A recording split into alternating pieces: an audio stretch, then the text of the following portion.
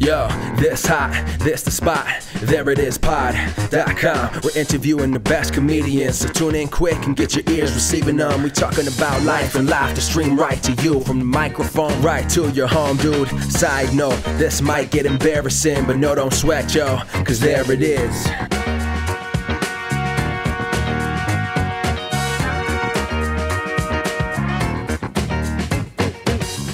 Welcome to the There It Is podcast, the comedy podcast to help you find your inspiration. I'm your host, Jason Farr. Let's do this. Thanks so much for joining us for this pop talk episode. We're going to talk a lot of pop today. We're talking about the Emmys. We're talking about Norm Macdonald and more.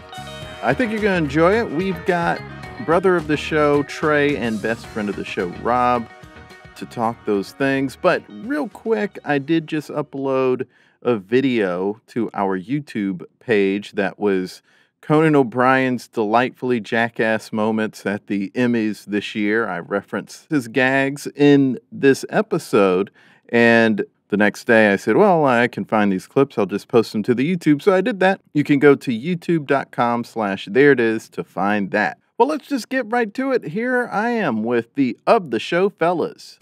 All right. Brother of the show and best friend of the show, we are here doing it. Doing it well. Yes. I represent Queens, but Jason lives in Brooklyn. Thanks so much for joining me for this. We're doing a guys' night, I guess. Justina couldn't make it tonight. But we are going to talk about some pop talk. How you guys feeling? I'm feeling pretty poppy right now. I'm feeling okay. Okay.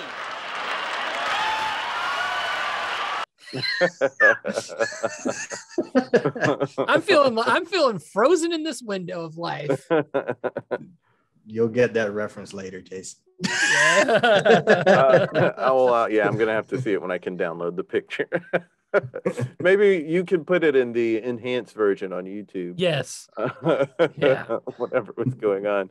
We're going to talk about a few things tonight. As you know from the description, we're going to talk about the Emmys. We're going to talk about what we're looking forward to on television and in film. We're going to talk about the passing of Norm Macdonald. But first, we're going to talk about TVLine, because they just did a 15-year anniversary commemoration for the CW. The CW has been around 15 years. I remember when Fox was the new kid in town, but it's the CW now.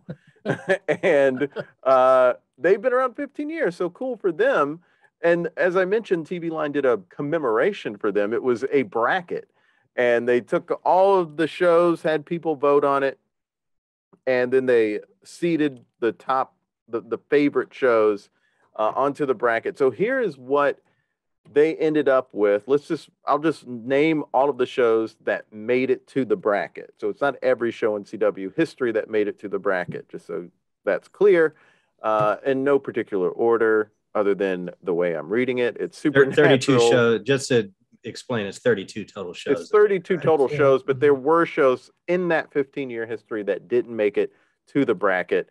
That's Supernatural, Batwoman, Nikita, Riverdale, Legends of Tomorrow, Roswell, Jane the Virgin, Reign, Arrow, Ringer, The 100, Crazy Ex-Girlfriend, All-American, Heart of Dixie, Gossip Girl, The Secret Circle, Vampire Diaries, 90210, Superman and Lois, Stargirl, iZombie, Everybody Hates Chris, The Flash, Walker, Smallville, Reaper, Legacies, Supergirl, Nancy Drew, The Originals, One Tree Hill, and Life Unexpected. So those were all of the 32 shows that made it to the bracket. Unfortunately, Black Lightning did not, from the Arrowverse. It was the one Arrowverse show that didn't make it. Is that correct? I think it's the only one. I'd have to double check. Yeah, because Legends. But I think it is. Yeah. Legends is in there, and Batwoman is in there. Superman and Lois, those are newest shows. Unfortunately, that's the Black only... Lightning didn't make it. That's really too one. bad, because I really dug that show. Trey did as well. Is that your car? Yeah. It was nice. I But think it was the best in terms of consistency over its 4-year history. It's honestly, arguably the yeah, best. arguably the strongest just because of its consistency. You're right. So I'm going to briefly just say here are a couple things that got robbed other than Black Lightning. Jane the Virgin, they got out sooner than I thought. They got in the Sweet 16, but they didn't get past that. I was surprised. Was Gilmore Girls not on that list? Gilmore Girls was mostly the WB. Okay, because I was just looking because it looks like the last season was on Right. the CW. Right. So they're only counting shows that were kind of mostly on or largely on the CW. Yeah, because I was about to be like how do they take? That's my wife's literal favorite show, and so I was like, yeah. Riverdale got beat in the first round, lost to Nikita, which I think was probably an upset. I think that was a surprise since it had so much attention right off the bat there. But other than that, really not a lot of big upsets. I was sad that Everybody Hates Chris didn't get past iZombie, but iZombie doesn't seem like a bad show, so maybe it was just a tough matchup. It was a tough matchup. Yeah. How long did like Nikita, how many years was that on air? Was that? I don't even know that show. I think Nikita was on it was basically a new version of La Femme Nikita, and it was Maggie Q. Yeah, vaguely remember Maggie Q is the lead, and that was like 3 seasons. It was 3 seasons. Okay, because do you remember there was a USA show that was Nikita? Yeah, that was too? La Femme Nikita. Yeah, I forget her name. Blonde-haired actress. Blonde-haired lady. Yeah, she was. I think she was an Australian lady being American, but yeah, Petra something maybe. I think you're right. Yeah. With Nikita, I remember seeing stuff about that one, but there's so many CW shows. I'm like, oh yeah, I remember seeing something about that. Yeah. And Gossip Girl did not make it to the final 4. That makes no sense to me. I thought it was going to beat Arrow. I thought it was going to beat Arrow, but I thought it was going to beat Arrow just because of how big of a show it was in the zeitgeist. Blair, think we can meet tonight? I'd love to, but I'm doing something with Nate tonight. The Palace. 8 o'clock? Nate will wait. Spotted on the steps of the Met, an S&B power struggle. Probably do a half hour. Did S think she could waltz home and things would be just like they were? Thanks for making the time. You're my best friend. Did B think S would go down without a fight? There's nothing Gossip Girl likes more than a good cat fight. And this could be a classic. But I voted for Arrow because I liked it. It could be though. But I think obviously Gossip Girl ended sooner than Arrow, and maybe it's just more in the zeitgeist and it's superhero and that kind of thing. And it created literally the Arrowverse. So right. I was happy that Arrow, like if I wasn't looking at a bracket and someone said we're going to do this, what shows do you think will be in the final 4? Then it would largely be the shows that were in the final 4. Supernatural, Vampire Diaries, Smallville, and Arrow. And I would say the championship, the matchup for the final 2 should be Supernatural and Smallville. I love The Flash. Gossip Girl was such a big show. I think it also is something that would have been in the running for final 4. But and I love Everybody Hates Chris, so I would have liked to have seen it at least get to the Elite 8. Yeah. And Supernatural ended up being the winner, which I think is fair. Yeah, and obviously, I think that Supernatural. how many was it? 16 seasons? 15. Sorry, I was off one. 15 in a movie. But that was that's one of those shows where like, wait a minute, that's still on the air? Because it's got to be what was that? Is it 300 plus episodes, or was it just 200 plus? It's got to be above 300. I'd have to look to be sure, but I'd imagine it's above 300. It's above. It's got to be above 300 because I think 5 seasons is usually when someone hits 100 or a show. Yeah, because that's when they syndicate. Yeah. 327 episodes. Okay. Oh, and then he's doing a new. Oh my gosh. Who's doing the new show? Who are you about to reference? Walker, Jared, Walker, which did make it on there. Yeah, last night I watched like 2 or 3 episodes of Walker because it's on HBO Max now, and so I watched it, and it's not bad. I mean, it's not great, but it's kind of like, you know, it was like it's not as funny as the unintentionally funny as the original. Oh my god, when Conan used to do the Walker Texas the Ranger, the Walker Texas Ranger lever, yeah. There was the one clip. Sorry, folks, but there's a one clip where like it was the father from oh god, the Wonder Years, and he was trying to tell this kid to jump off a ladder, and he'd catch him, and the kid jumps, and then he steps out of the way, and the kid falls. Oh yeah. For now, we should probably jump. Come on, I promise I'll catch you. Come on, you can do it. Jump.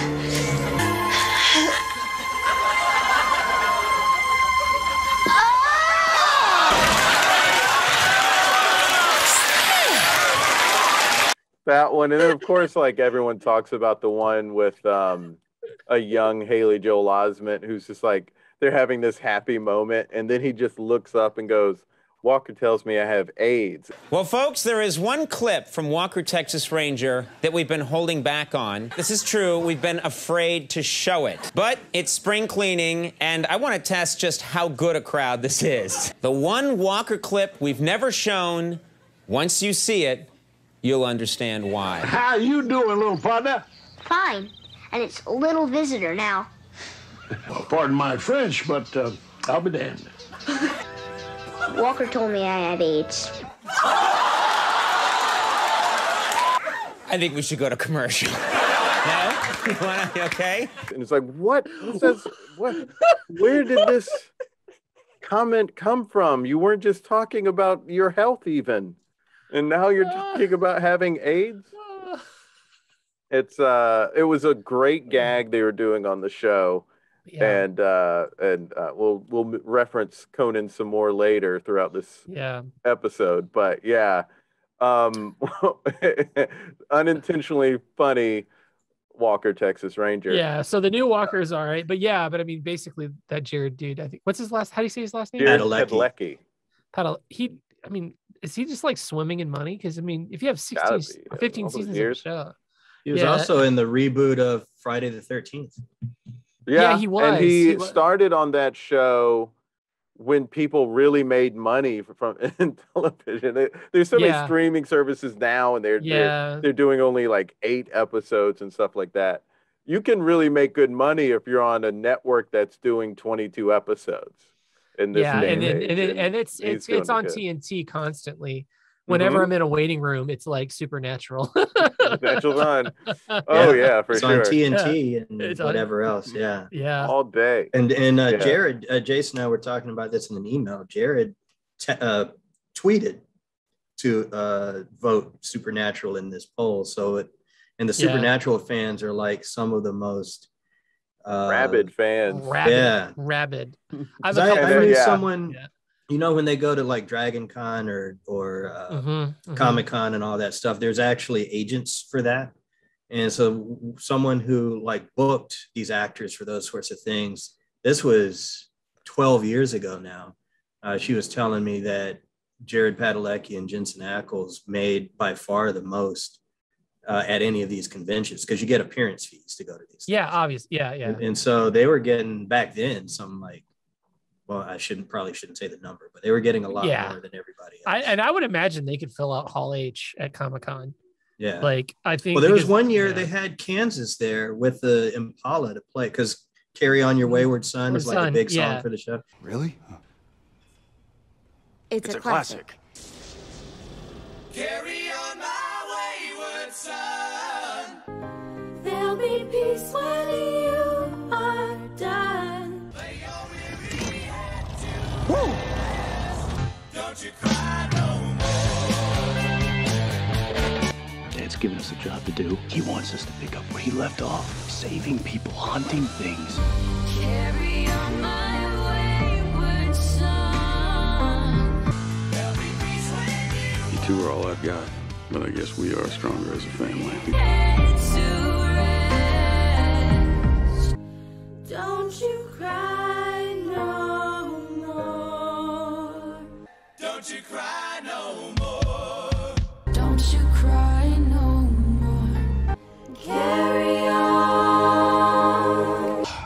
this song. So they actually had this surprise concert where they played that song. And I think that was at Hall H.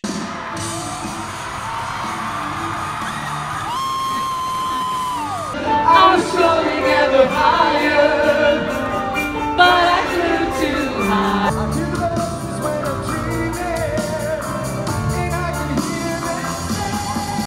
That makes sense. Yeah.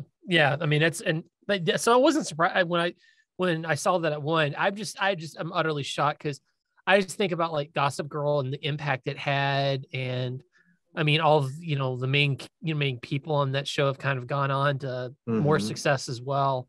That it was Lively in particular. Yeah, absolutely. To get to marry Ryan Reynolds, what a lucky girl. I know, right? But Katie that's one of the brackets where you had an actor who won no matter what, because Katie Cassidy was in Gossip Girl before she was in Arrow. Yeah. Jensen Ackles was in Smallville before he was in Supernatural. So these were the ones who won no matter what. And Jensen Ackles was also on Days of Our Lives before. Yeah, Eric Brady, Sammy's twin brother. That's right. Jared was Dean on Gilmore Girls. So yeah, and TVLine mentioned that he is the real winner because he was on both. Yeah. And there's a big debate about who she should end up with.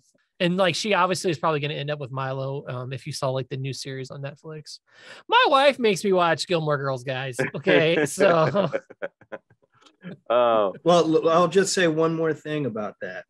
Because Jason, you and I mentioned this to you in an email when we first saw the polls. Coming in hot. That show Ringer. How the hell did Ringer even make the 32? Like, we talk about how Black Lightning was robbed by not being in there. Ringer, if you remember, Rob, was that very short-lived show with Sarah Michelle Gellar playing twins. And it was some of the worst production value. Like the shot that kept going around the internet was them on a boat. And it was the worst looking thing. And like some water splashed up. I mean, it was much maligned when it was on. For maybe it was fans of The Soup who got it there. What's just a quick question? What would be like your guys' like top 2 WB shows? Probably the 2 that they had, because I watched all 10 seasons of Smallville and all 15 of Supernatural. Yeah, WB specific, not CW/WB. Yeah, I was just meaning WB just in general. Yeah. Oh, I didn't really. I feel like I didn't really watch much WB. I guess that wasn't like that weird period where like you were probably transitioning to college, but I mean, like Dawson's Creek was a big deal for me. Yeah, I kind of missed Dawson's Creek. I kind of like I remember it being on and everyone was talking about it, but I didn't make it a point to watch. I was literally, I think I was 15 or 16 when the show came on, so it was like, this is literally speaking to me. I love Steven Spielberg.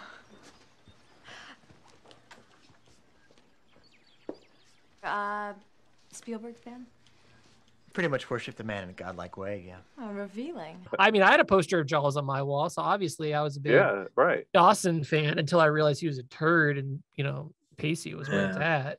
And I remember when Samuel L. Jackson hosted the MTV Music Awards, and there was this bit where he climbed up this trellis, and it was Dawson and is it Joey? Joey, yeah. Mm-hmm. Yeah. And so they were getting ready to kiss, and it was so like funny. A slow as they start to make their way, and then you pull back and they show that they're still several feet apart. Yeah. Samuel L. Jackson's. They asked him to sing the theme song. Yeah, because they were playing the song, and he went up there to bust the boombox that was playing it. Yeah. Sorry about your stereo, but that song makes me crazy. Oh my God. So once they were done talking, he was like, well, go ahead and kiss. And they look at him because it's like, we can't without the song. Okay, come on. Let's get the show back on the road. Don't worry about me. I'm out of here. Do your thing. Dawson, what's wrong? Okay, what the hell? I don't want to wait for our lives to be over. So Samuel L. has to sing it. Oh my.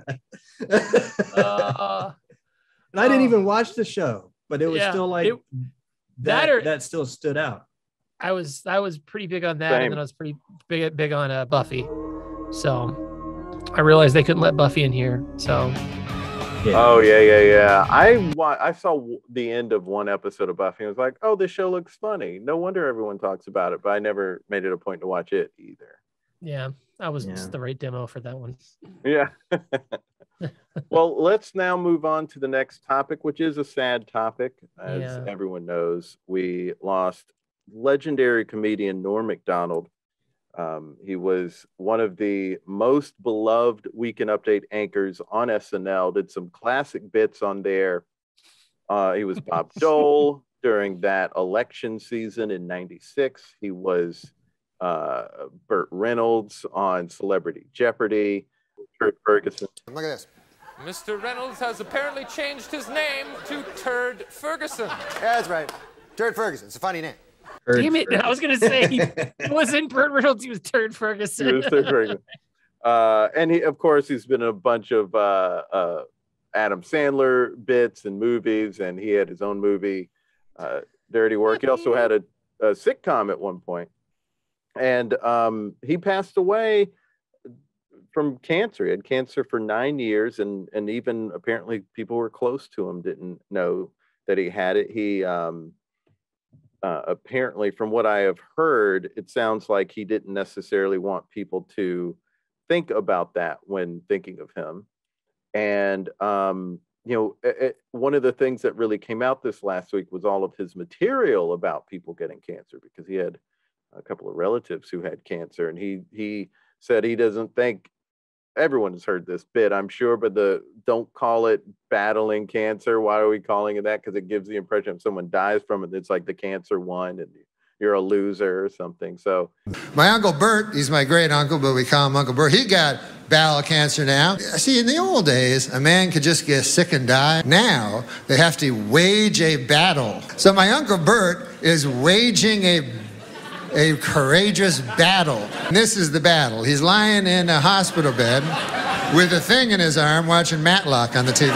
But it's not his fault. What the f*** is he supposed to do? I gotcha. Now they go, hey, he lost his battle. That's no way to end your life, you know. What a loser that guy was. He was waging a brave battle, but at the end, I guess he got kind of cowardly was what happened. And I'm pretty sure, I'm not a doctor, but I'm pretty sure if you die, the cancer also dies at exactly the same time. So that, to me, that's a draw. That's a, you know what I mean? He was a real gift to the world because of his comedy and his unique perspective. And I just wanted to talk about him. He was really a great, and I know that Trey and I, and also our cousin Jay, would talk about stuff he said about OJ or any sort of bit he did on SNL, but especially the OJ jokes. Oh, the OJ jokes really killed us. He had such great jokes about that. And if you haven't listened to Bob Saget's podcast, he has an episode about Norm. I would suggest listening to that. Conan O'Brien did one on his podcast. It's also very nice. It was very, very introspective, because not only was it Conan and Andy, but it was also the one of the producers for Conan's show who worked with Norm on the segment they were going to do on every appearance that Norm had on Conan. And they talked about the moth bit. Now, not all your material comes from the news, is that right? My strongest material comes from real life. We send cards for our guests, yes. Yeah, so I got in it, and that's I get material that way. My driver tells me a joke. A moth goes into a podiatrist's office. A moth goes into a podiatrist's office, all right. You are correct. The podiatrist's office says, "What's the problem?" And the moth says, "What's the problem? Where do I begin, man? I don't even know what I'm doing anymore. I don't even know if Gregory Olinovich knows. He only knows that he has power over me. My youngest, Alexandria, she fell in the cold of last year. And my other boy, and this is the hardest pill. When I look in his eyes, all I see is the same cowardice that I catch when I take a glimpse of my own face in the mirror. If only the cowardice was stronger, then perhaps I could bring myself to reach over to that cocked and loaded gun and end this hellish facade once and for all. How long a drive was this? And so the doctor says, Moth, man, you're troubled, but you should be seeing a psychiatrist. Why on earth did you come? And the Moth said, because the light was on.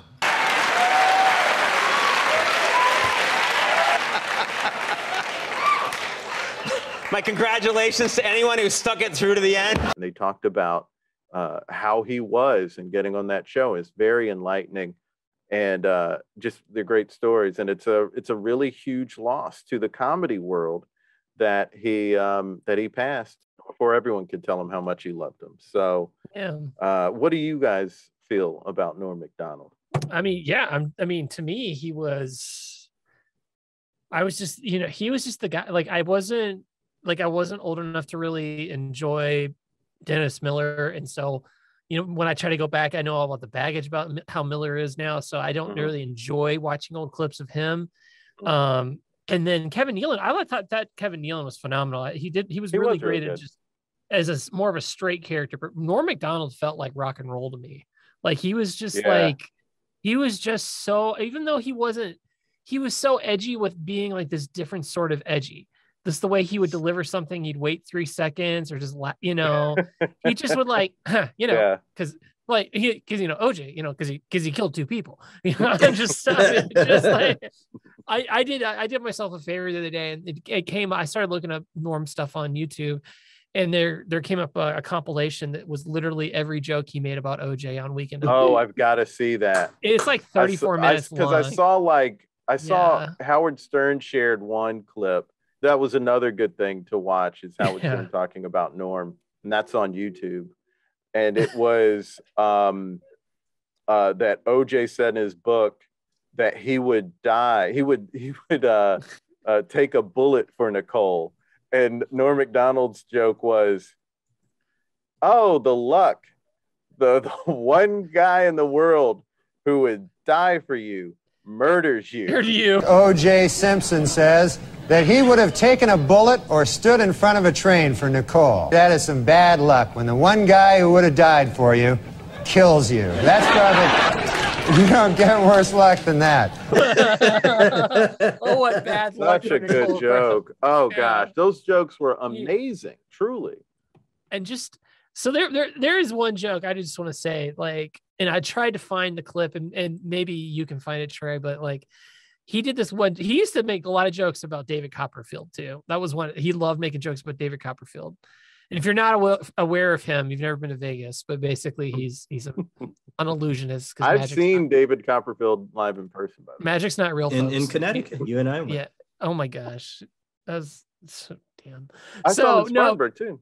He did this joke about David Copperfield because he used to date Claudia Schiffer, and it was like, Claudia Schiffer recently broke up with David Copperfield. He was so heartbroken over the breakup, he walked out into the middle of the street and got hit by a bus. This is all according to the magazine Things I Wish Happened. This week, supermodel Claudia Schiffer broke up with magician David Copperfield. Devastated Copperfield wandered out onto the street and was hit by a bus. According to the current issue of Things I Wish Really Happened.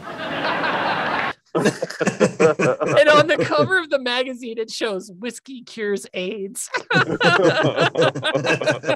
For Things I Wish Happened. Yeah, he was something special. Yeah, and you mentioned his delivery, and I realized the other day, I sort of pieced this together, that when I did stand-up, a lot of my rhythm was actually Norm. A guy I opened for once in Greenville, South Carolina, told me after seeing me, he was like, "Oh, you're like this great blend of Seinfeld and Dave Chappelle." And I was like, yeah, I see that.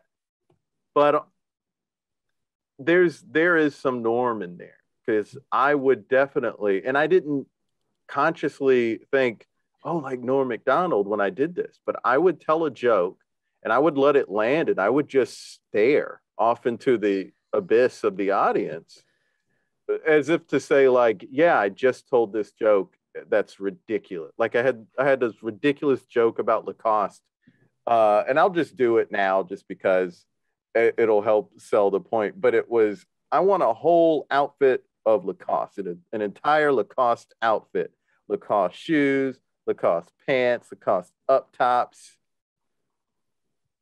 an entire outfit of Lacoste.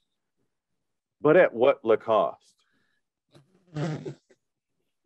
And it would always do well with the audience. And I heard that one before.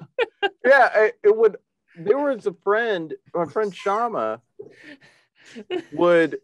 he howled the first time he heard me do it, which may have been the first time I did it. And he's a really funny dude. And he had me on his podcast and asked me to do it again because he liked it. So he always loved that joke. It was a joke that got the comics going because of how ridiculous and absurd it is. Yeah. And it always, like, the audience would be like, are you kidding me? And I enjoyed that reaction. And I didn't realize until this week that was entirely influenced by my love of Norm Macdonald's absurdity. I'm still shaking my head, by the way, for people. That's one of those types of jokes that for me lands as a shake my head while smiling. Yeah. Because it's just that ridiculous. How often do you guys, and I didn't realize how much I did this, but do note to self? I was going to mention, I got that. I totally got that from Norm. And it's always note to we self. all did. Yeah. He would bomb on purpose so that he could do the note to self. Note to self. I mean, it's just and they're always just so brutal. Yeah. It's like, oh God. Director Joel Schumacher said, quote, "In this one, all the costumes will have nipples." Note to self, do not watch the next Batman and Robin. Lawmakers passed a measure to abolish the state's 15-year statute of limitations on first-degree murder. Note to self, cancel plans to return to New Mexico. The Bowman Gray School of Medicine is looking for 20 habitual marijuana smokers who they'll provide with free pot in order to study the effects of the drug. Note to self, spend summer vacation at Bowman Gray School of Medicine. Maybe take Timmy Meadows along with you. And please also go listen to that Conan episode. But one of the things they said, one thing Conan was saying was that Norm Macdonald told him that the best place to try out jokes is the dress rehearsal of SNL. Because if it did well at that, it always did well on the live. And if it didn't do well at dress, then it definitely didn't do well live. But what Norm would do, if he liked a joke, and if Jim Downey, who was head writer at the time, liked the joke, he would do it anyway. Even if it didn't bomb, even if it didn't do well, even if it bombed at dress, he would do it anyway in the live show because it meant something to him. And that is a certain level of integrity that I think the best have. The best comment. I asked Mark Maron one time about jokes, like, is there a joke that you really love that the audience doesn't really seem to take to? Like, should you keep doing that joke or should you let it go? Because I have a joke that I love and the audience doesn't seem to be into it. And he said, no, I do jokes that I just like because you got to have those in there. And I really admired that. And the fact that Norm knew it bombed and he was about to go on live and do it knowing it was going to bomb, that takes so much integrity and so much guts that he wasn't going to pander to the audience. He wasn't going to say, well, let me just do the jokes that do it. If he thought a joke was meaningful, he did it. And that's just the best attitude to have. But he could also milk the bombing really well. Yeah. Yeah. Oh, yeah.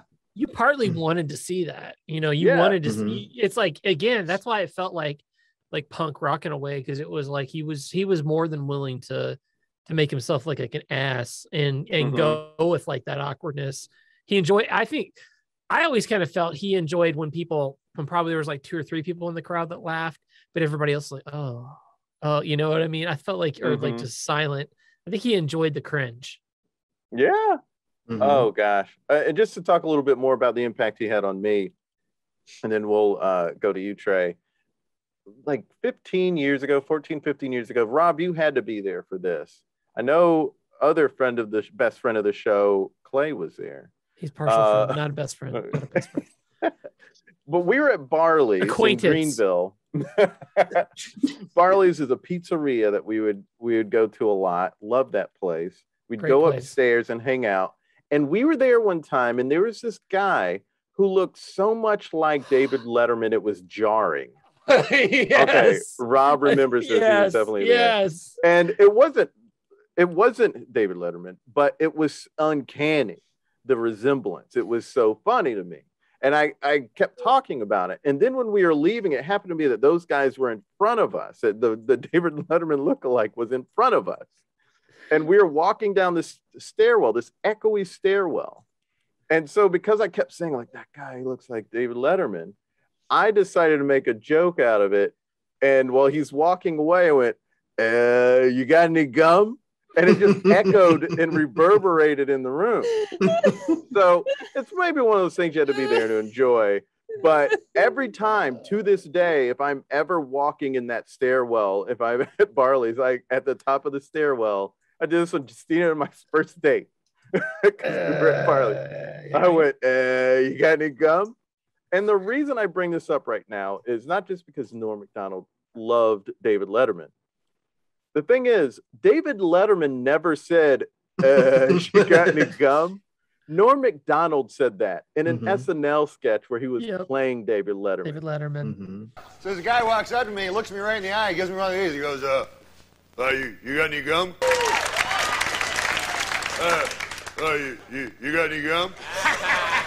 It was just so funny to me that I made that my impression of David Letterman. Because I just loved it so much when Norm Macdonald would do that. It was the kind of non sequitur that Letterman would do. Right. And so Norm captured that perfectly. Perfectly. But that's the thing. Like, that's how deep of an impact Norm Macdonald has had on comics. That not only do we want to be like him and try to be like him, we try to be like him when he's trying to be like someone else. That's how good he was. I mean, and that's the impact he had on me. I do every once in a while. I find myself, if I'm chewing a piece of gum, I'll do a Burt Reynolds, just like it's funny. Oh yeah, got my hat. It's funny. Terry Ferguson. Oh gosh, he was so great in those. Trey, what do you have to say about Norm? So Norm Macdonald. A little bit of SNL history to make this make full sense. So for those who don't know, Weekend Update was created by Chevy Chase. Good evening. I'm God, and here's the news. Right. He was a writer on the show who then became an on-air person, mostly because of Weekend Update and it's Gerald Ford pratfalls. And so he was very protective of Weekend Update and had a specific idea of what Weekend Update was and how it was supposed to be executed. And he had said numerous times, no matter how great Kevin Nealon was, no matter how great Dennis Miller was, no matter how loved they were, Tina Fey and Jimmy Fallon, all the people who've done great, Chevy said the only person who did it right was Norm Macdonald. The only other guy I think who did it funny was Norm. Yeah. And it's that same kind of, all the stuff you two have been saying already, that almost like, don't give a bleep way that he approached it. Norm was probably the last dangerous cast member. Zero F words, Trey's friend. But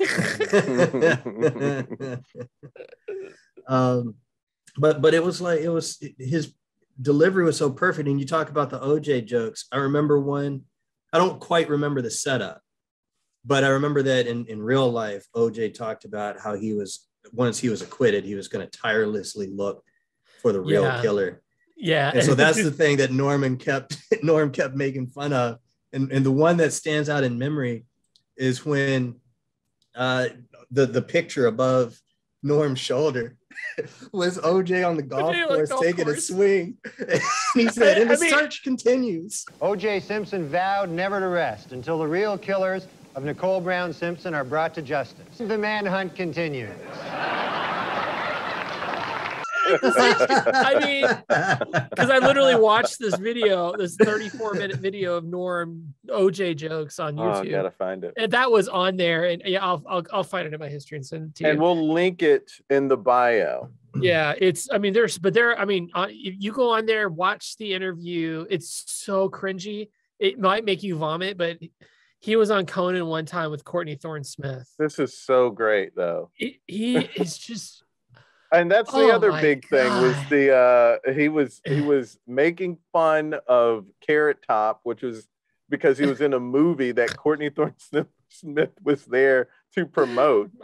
And he keeps interrupting and being difficult and asking about Melrose Place. All right. Are you talking about Melrose Place?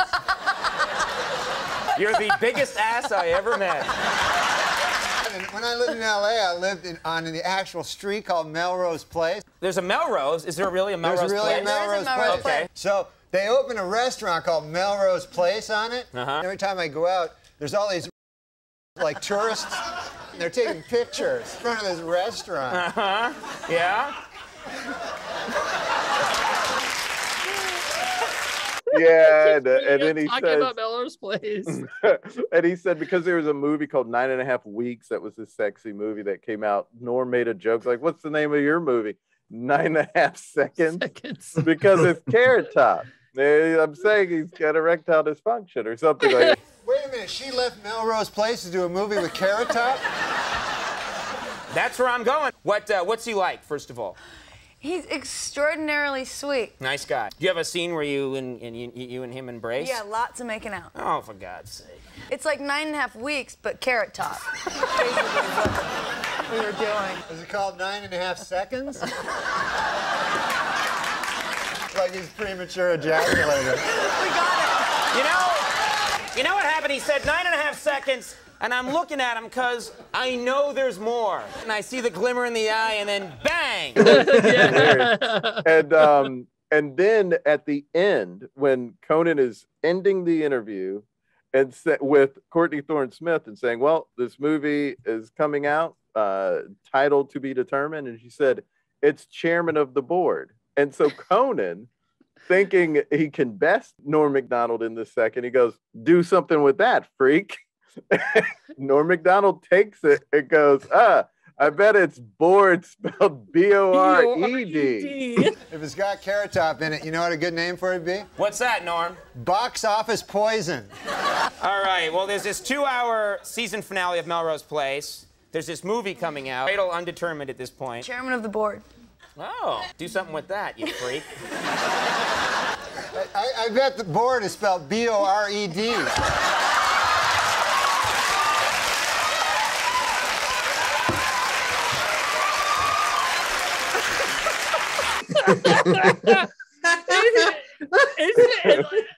Is she lose? I mean, she went with it. She was laughing, yeah. She was laughing at it. But oh my God. Can you imagine trying to have it the having to promote a movie that stars Carrot Top and you were on one of the #1 shows in America and now you're in a movie with Carrot Top and you're promoting it and then you're in the show with Norm Macdonald. Like just go watch this. It's so good. It's great Yeah, stuff. please go watch it. Watch that stuff. It's so hilarious. The other thing that was great to me about Norm, I didn't think about it when these sketches were airing live when they were new, but kind of looking back at the clips, it's not like he was actually good at impressions. No. but his version of these characters were great. Like Bob Dole. It was more Norm Macdonald doing like an older man's voice. And that was about it. But what he was doing with it was just so ridiculous. Yeah. Especially like that spoof of MTV's Real World, where Bob Dole was one of the Real World contestants. This is a true story. 7 strangers. Picked to live in a house. Have their lives taped. Find out what happens. People stop being polite. Start getting real. Real World, Chicago. Who the hell ate my peanut butter? Peanut butter. I guess I did. That's all gone. Next time, ask. Nobody eats Bob Dole's peanut butter without asking. Whatever. Bob Dole likes peanut butter. Bob Dole's never made a secret of that. Look, the reason I called this meeting, all right, is because I think there's some issues that we need to face. Get out of my chair. It's Bob Dole's chair and everybody knows it. Come on, get out there.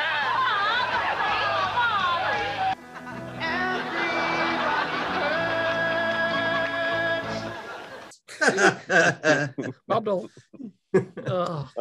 Just classic. I did. I mean, and also, I think you mentioned it before, but Dirty Work. He's got so many good. It's not a good movie. It's like that typical Adam Sandler type of what the hell is the plot, and it's just the typical they got to raise a bunch of money. It's a vehicle for funny moments. But there is an out of this world performance by Chris Farley in it, who plays this guy who had his nose bitten off. Wasn't that Farley's last movie? No, unfortunately, no. It was the one he did with Matthew Perry. And you know what? I was East. reading. I read that. So that was Almost Heroes. Almost Heroes. Thank you. With Matthew Perry. Yeah. And the thing about that, I mean, this is a Chris Farley side topic here, but that movie apparently, for one, the script was one of the like blacklisted scripts, and all these people are like, "Oh, it's such a great script. There's no way to make this good." Christopher Guest directs that movie, and people were saying that what they filmed was great. There are people who were just like involved. I just read about this, that they actually made a very good movie, but the studio got their hands in the edit room and made it this silly slapstick movie. So it's a better movie than what we saw, apparently. That would be nice. Do we know of a time when the studio got their hands into something and the made result it better? was Because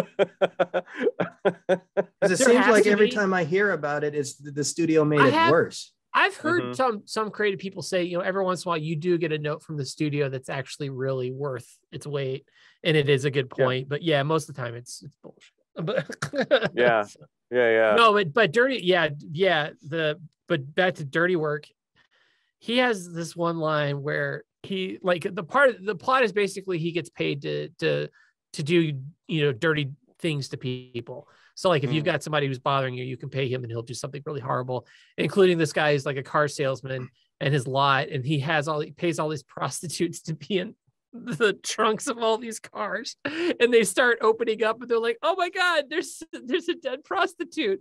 And Norm Macdonald says, I haven't seen so many dead prostitutes in my life. And another guy off camera is like, Lord knows I have. I've never seen so many dead hookers in all my life. Lord knows I have.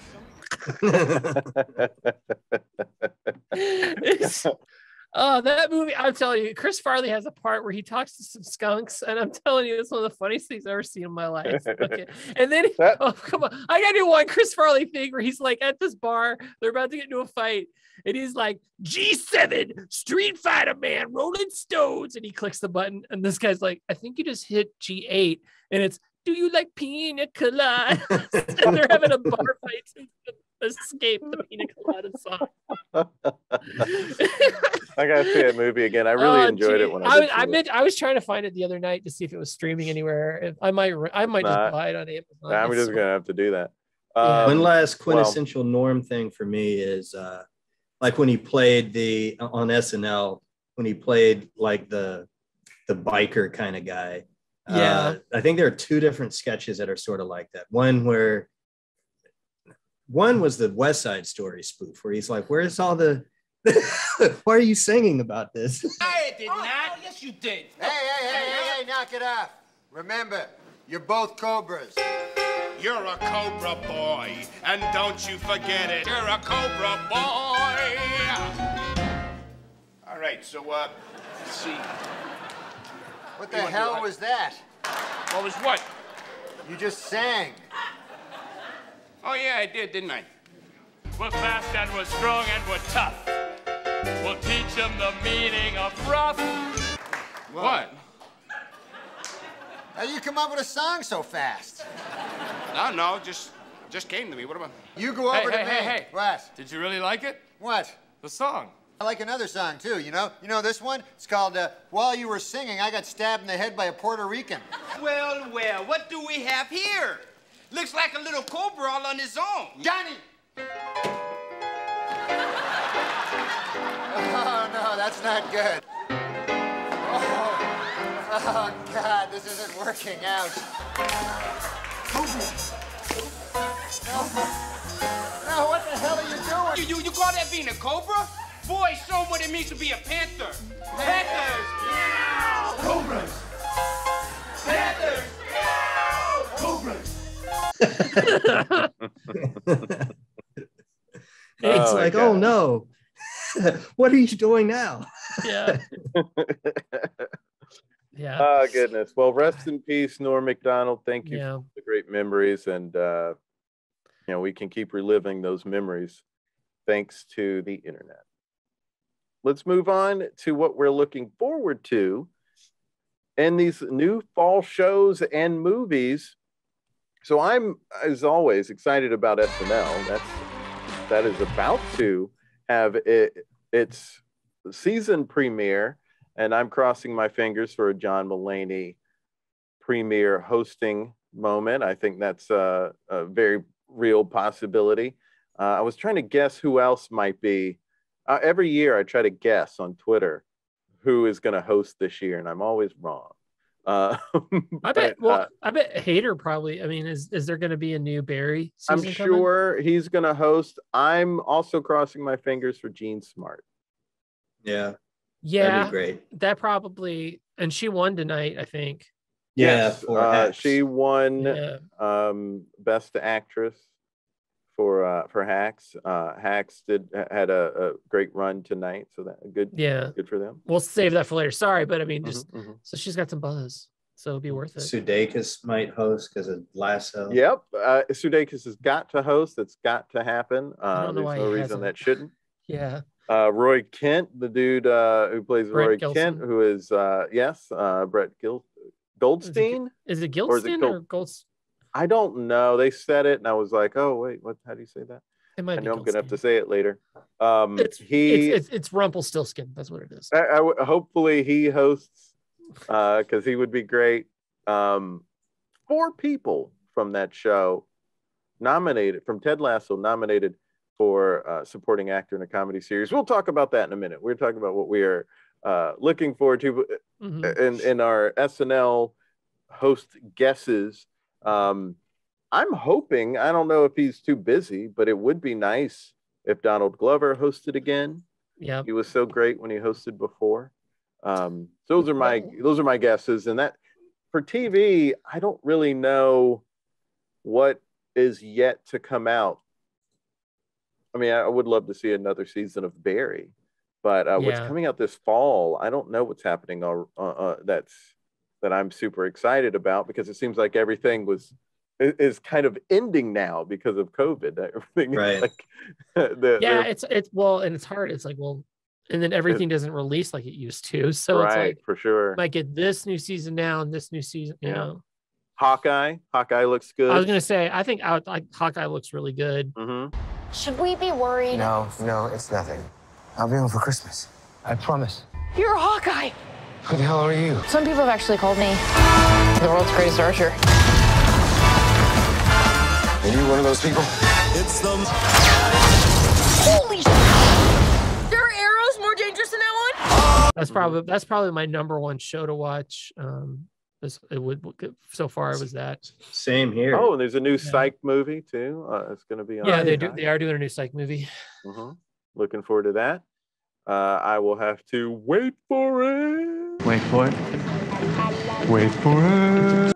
Wait for it. But SNL, Hawkeye, Barry, I guess, if that's happening. I guess Atlanta. I don't know if that's coming out in the fall, and the Psych movie, which is coming out before the end of the year. And for movies, I'll just go ahead and say now, Ghostbusters Afterlife, Bond, the No Time to Die, the final, I guess it's officially the final one with Daniel Craig. He's got Knives Out, though. That's I'm sure the sequel to that. I'm sure it's going to be great. West Side Story, a buddy of mine is one of the dancers in that. And I've actually never seen the original, but I might see the original just so I can appreciate this remake. But a friend of mine is in it. Previous guest, Andy, his partner, his girlfriend, Kelly, she's a dancer and she's fantastic and she's going to be in it.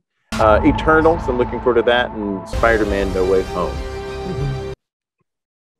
I am very excited to see Dune.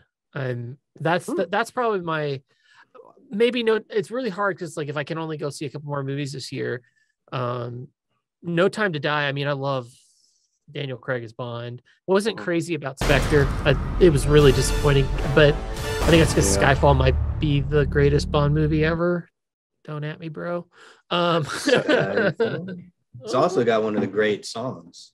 It is. Skyfall is where we start. Place it all together at Skyfall. I was getting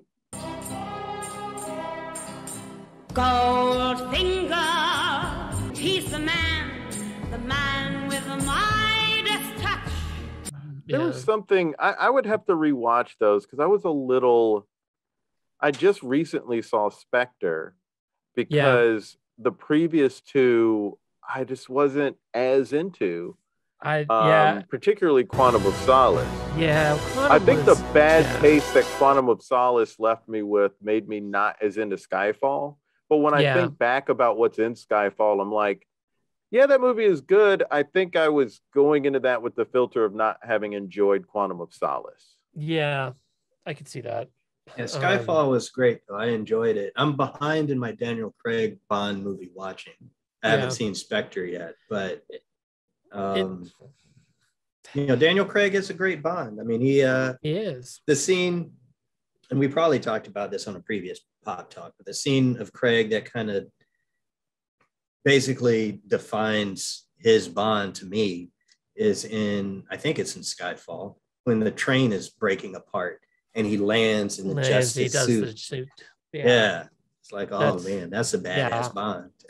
And I really started paying attention to Bond with Brosnan, so I like Brosnan. Name's Bond. James Bond. You don't need the gun. That depends on your definition of safe sex. I like Brosnan. I like Brosnan. I like GoldenEye, and they really fall off after that one. That Brosnan. I like him in those movies more than I like the movies. The movies, yeah. But GoldenEye is actually really good. GoldenEye is solid. GoldenEye's solid. Yeah. And especially if you ever like want to like say like go watch Quantum of Solace and then watch like Live and Let Die.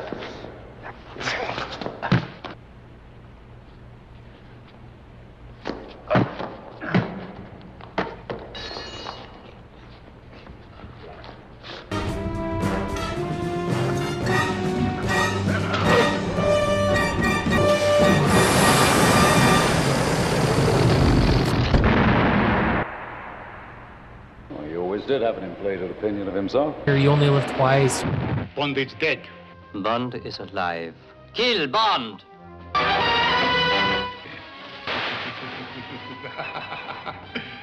Welcome to Japan, Mr. Bond.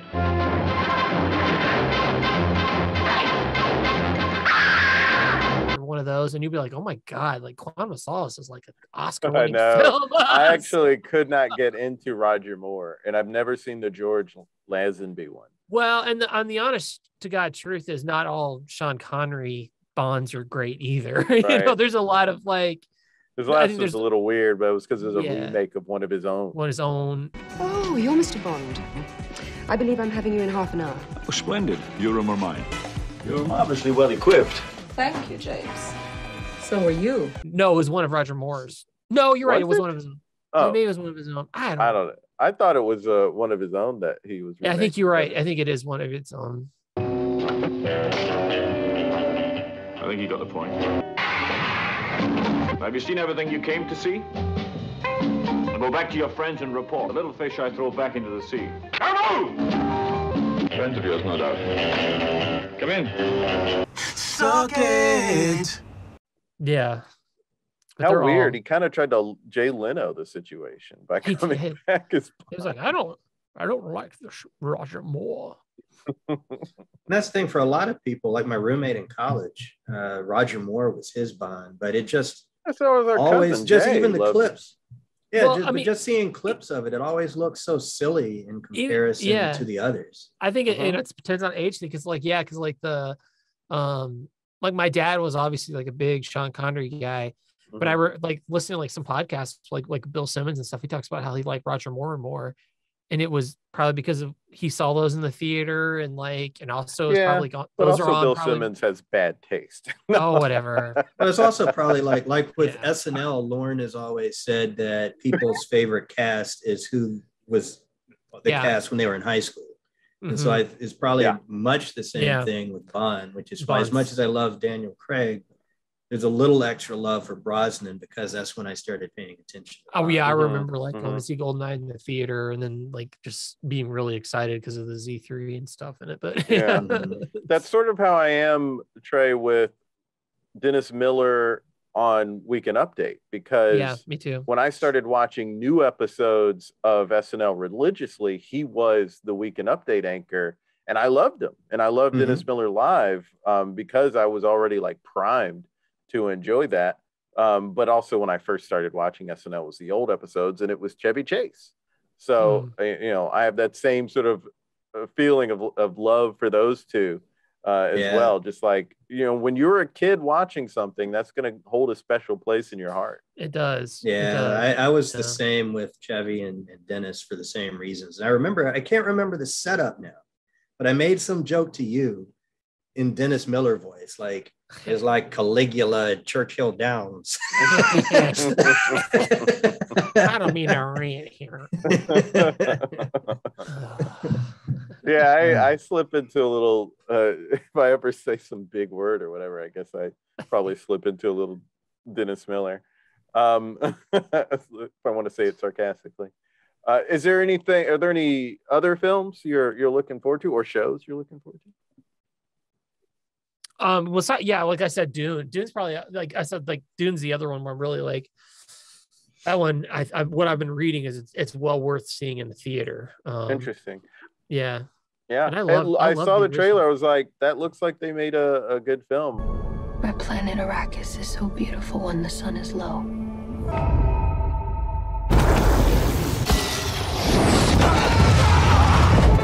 Their cruelty to my people is all I've known. Duncan, can I trust you with something? Yes, always. You know that. I've been having dreams. Dreams make good stories. But everything important happens when we're awake.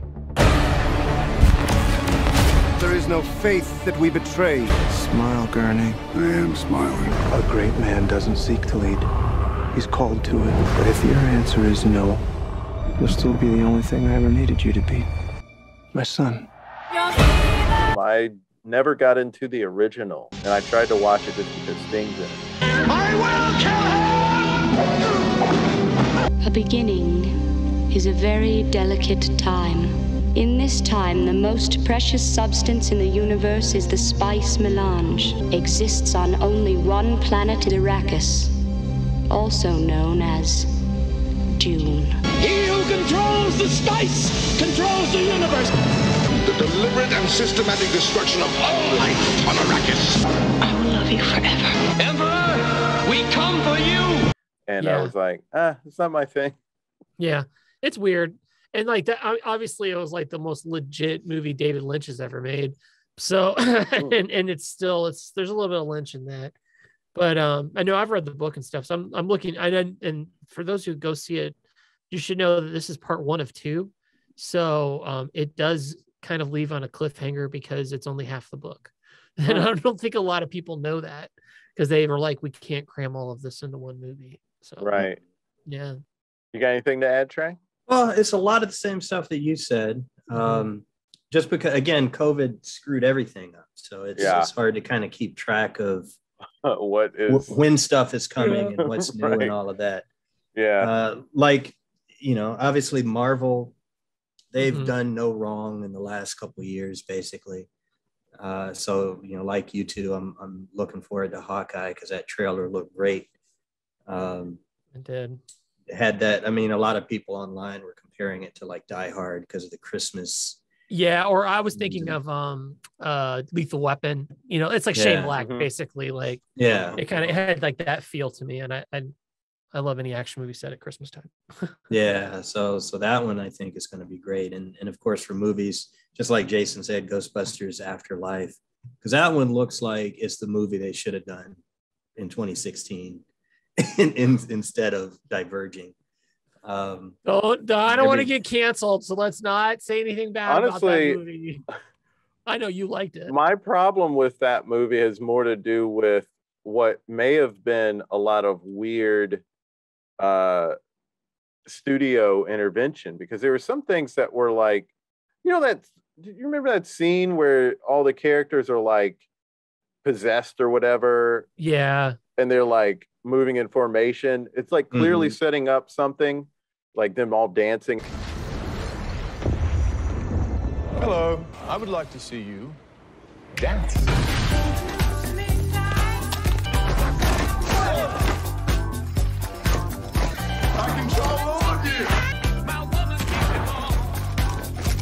And I was like, it's setting up something that I think is going to be corny that I won't like, and then they don't do it, and it's like, well, why did you set it? You brought a gun into the first act and you never fired it for the rest of the play.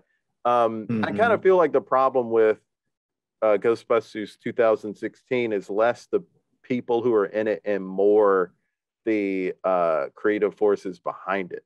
Yeah, it's like we said that in the previous Pop Talk when we were talking about reboots and all that. It's not the cast. The cast is great. Yeah, the cast should have been great. Cast was great, and I said on that podcast that I didn't laugh once during the movie, but I did laugh during the trailer. Like something about those scenes being in the movie, it took those laughs away from me. But like Leslie Jones was great in that role. I'm about to save you from this ghost! Okay, so I don't know if it was a race thing or a lady thing, but I'm mad as hell. Thank you. Okay, Patty, stay still. I really need you not to tell me anything right now. But, Patty, hey, no, listen. I'm just gonna go ahead and take off. How about that? No. Come on, Patty. And I don't want to piss off the ghost. So let me know if you need some Metro cards, because I am really. Yeah, and I like Kate McKinnon. Was great. I can think of 7 good uses of a cadaver today. Holtzman, this is serious. And I agree. We all agree. Kate McKinnon, I just deliriously love her. And Kristen Wiig, quite frankly. I love Kristen Wiig, but she's really not that funny in it. Like she wasn't supposed to be. I felt like they wanted her to be Bill Murray, but like she's not Bill Murray. She was too mousy to be Bill Murray. Yeah. For whatever reasons, Ray, call it fate, call it luck, call it karma. I believe that we were destined to get thrown out of this dump, to go into business for ourselves. This ecto-containment system that Spengler and I have in mind is going to require a load of bread to capitalize. Where are we going to get the money? I don't know. No, guys, I think we can really do this. To prove the existence of the paranormal, all we have to do is find an entity and capture it and bring it into a controlled environment. Ghostbuster, who you gonna call? Let's go. Let's go. Oh, did you want to? Sorry, I'll let you. Next time. But again, that's how the character was written. It's not Kristen Wiig's fault. No. Well, they were like doing a lot of ad lib and and improvising, and those moments that felt like fresh and spontaneous, I enjoyed because they're such talented people with presence on screen, and so I liked that stuff. But for the first half of the movie, I was like, okay, Leslie Jones, she's had her moments to be Leslie Jones. That's good. Why isn't Kate McKinnon getting those moments? Yeah. And then in the second half is when Kate McKinnon got those, and I love those moments. But as a movie, it's like very flawed, and it's for a lot of reasons. I think the biggest reason was Paul Feig went into a closet and was smelling his own farts. So, Yeah. I mean, I think to your point, Rob, I think he didn't know when to rein in some of the improvising to stay on story. I think he was also the wrong person for the project. Yeah. I mean, I'll just say that. Yeah. And the reason is like for him, he's much better he clearly has a prowess with good R-rated material. because he made, I think he personally made 3 and good sincere material that's like Freaks and Geeks. But Bridesmaids is awesome. The Heat was Awesome great movie. and I actually like Spy a lot. The one he did that with one. That's the one with Melissa I know McCarthy. it, My father used to bring people in. Did he also make you dress like a slutty dolphin trainer? You want me to have Cagney and Lacey explain it to you? Cagney's gonna come up your ass like a thunderbolt and chew off both your Swedish meatballs. I'm not gonna cry. You're crying now! I'm not. Yeah. Oh, she's really funny in it. She's so good. And she's so much better when she goes blue. And so, and like he seemed like he did really good with her at going blue. So that's why I was so disappointed with Ghostbusters. I was like, what the hell? Like this just you don't get any they're of the trying to make it. It's the problem that I have with Ghostbusters too. They're trying to make it appeal to kids. Yeah. And the first one wasn't trying to appeal to kids. It just it still appealed to kids. Yeah. But but this new one, I mean, obviously does have like a Stranger Things kind of feel to it, which I'm fine with. I mean, Stranger Things was also trying to feel like a lot of the 80s stuff. So it's exactly cyclical. And just like it, like the remake of it, like it was definitely like Stranger Things and all the other stuff it was getting influences from. So that's why I'm like, I think I'm okay with this one. And I mean, you've got a funny cast in it, and so and it sounds like a strong story done well. Because that was the other thing that I think derailed 2016 is they were trying to do a reboot, but Sony messed it up in part in the marketing because they're saying 30 years ago. Yeah, it's like, well, if it's a reboot, then 30 years ago didn't happen. I mean, they're trying to tie to the nostalgia, but it doesn't tie to the nostalgia. Yeah, it was just really. So it's this one is the perfect, at least as far as the trailers look, is the perfect tie of nostalgia and new story and can go in new directions. But that's going to be. Yeah, but also you do have the other aspect I find interesting is it's Jason Reitman directed it. Right. He's an extremely competent director. I mean, he is. I was a little concerned because Juno is a movie he did that I think is great and I really loved. And I was a little concerned with him. Like, is he, other than being Ivan Reitman's son, is he the right person for the project? Like, is it going to feel like a Ghostbusters movie? But at this point, it's sort of like, what is a Ghostbusters movie? What is that feel? We can't expect them to make a movie that feels like a movie that came out in 1980. You can't expect them. And you're not going to, who are you going to find to have the chemistry of Murray, Aykroyd, and Ramis? You can't recreate that 40 yeyears later. Like, and Hudson, and Ernie Hudson. Sorry, I'm not going to drop it,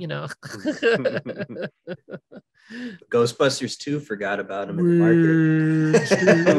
market. but yeah, I think that's where Paul Rudd is a great choice to have some of that kind of he can handle that big spectacle kind of movie too. Right, because of the Ant-Man and Avengers movies. Right. Yeah, and then Finn Wolfhard's he's in this, isn't he? Yep. He brings that Stranger Things cred. Yeah. And McKenna Grace is in a moment because I first learned about her. She's a little girl in the movie. I first learned about her. Wasn't she Dolly Parton? She might have been. I think she's Dolly Parton in the Dolly Parton. I could be wrong there, but it might be. I mean, she's in a lot of. I mean, I won't even be able to name all the stuff. I first learned about her in Designated Survivor. She was Kiefer Sutherland's daughter. Oh. And then I just kept seeing her and stuff. And she's pulling off a pretty good Egon vibe in the trailer. So it's I gotta watch it. Pretty good. But other movies I'm looking forward to, again, more Marvel stuff.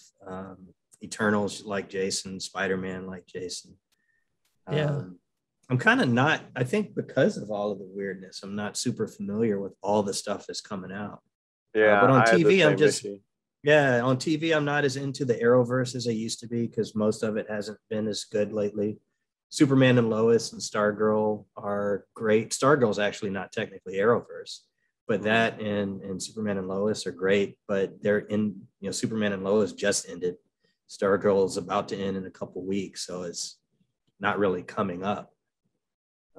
So I don't know. I'll just be finding what's out there and testing out some of the new shows that I have questions about, like Ordinary Joe. I'm wondering in terms of execution? How is that going to be a series? It's only natural to wonder, what if? I'm Joe. I'm Amy. And what is it that you want to do? I'm going to be the next Billy Joel. What if I asked out that girl I just met? My mom was... I love you, Amy. I love you, Joe. Kill it. It's good to be home! Juilliard, you're like my superhero for getting in there. Come to the beach. What if I married my best friend? Sorry, we had 3 code blues and the hospital was short-staffed. We gotta go! What if I followed in my father's footsteps? Officer Joe Kimbrough is a true hero. What if you could see the roads you didn't take? Nothing's ever good enough. So you ever get that feeling that one choice could change your whole life? I really like, yeah, I know. Yeah, I'm like, when I saw that, I was like, but I really like that guy. I don't know the James guy. Wolk. Yeah, well, he was Bob on Mad Men. So whenever you see the "not great Bob" memes, it's because it's John Hamm is saying that to him. How are you? Not great, Bob. Yeah, I not quite met him. Like, I should have introduced myself to him. I was at an event in, I think it was fall of 2009, called the Vision Awards. And it's awarding different movies and TV shows that do a great job of depicting like mental health and mental health issues. Oh, okay. And so an acquaintance of mine was a judge for that award show. And so I got an invite by virtue of that. And so I was going through the red carpet, and I think he was just behind me was James Wolk. And this was before any of the shows. Maybe he had done Mad Men by this point, but it was before he did that Lone Star show. Is before he did the Robin Williams, the Crazy One show. You know, we're breaking in the middle of a scene because we can't hold it together. Everyone talks about me riffing. Everyone else can riff just as well. Boss. Secret sauce. Drive through loving, feel loving. Booty shake, booty shake, booty shake, booty shake. You didn't give me enough ketchup packets. Oh my God. Yeah. Before all of that stuff. And he was nominated for a movie he did. I think it was someone who had Tourette's. Well, I see you only have your bachelor's degree. Are you planning to get your master's? Yes, sir. Drop! As soon as I can. I want to make teaching my life. Drop! Whoa, whoa! I make these noises because I have Tourette syndrome. I'd like to tell you about it. It's a brain thing that causes me to make these strange noises. They're like sneezes. Chuck, Chuck. Don't see how you could ever teach a class. How can you expect kids to learn when you're doing that all the time? You know, there are other things besides teaching. Not for me. That is their failure, not yours. Well, it sure seems like my failure. It's okay to be yourself. It's okay to color outside the lines.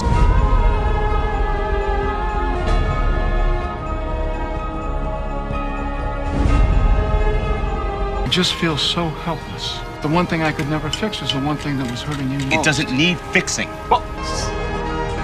The toughest and most dedicated teacher, my constant companion, my Tourette's.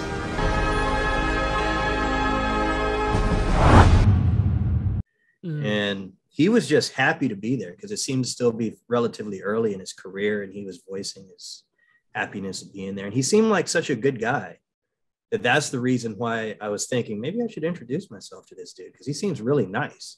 And I didn't.